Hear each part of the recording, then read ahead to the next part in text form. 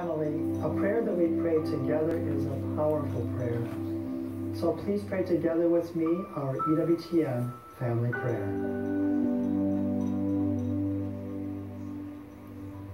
Today we pray for fathers. Heavenly Father, we adore you. All fatherhood has its source in you. Strengthen fatherhood in our land. Give men hearts of courage to defend and to protect what is good. Help them in their sacrifices to provide for their families and console them with good friends. Bless our fathers, reward them for their sacrificial love, and grant eternal rest to those who have died.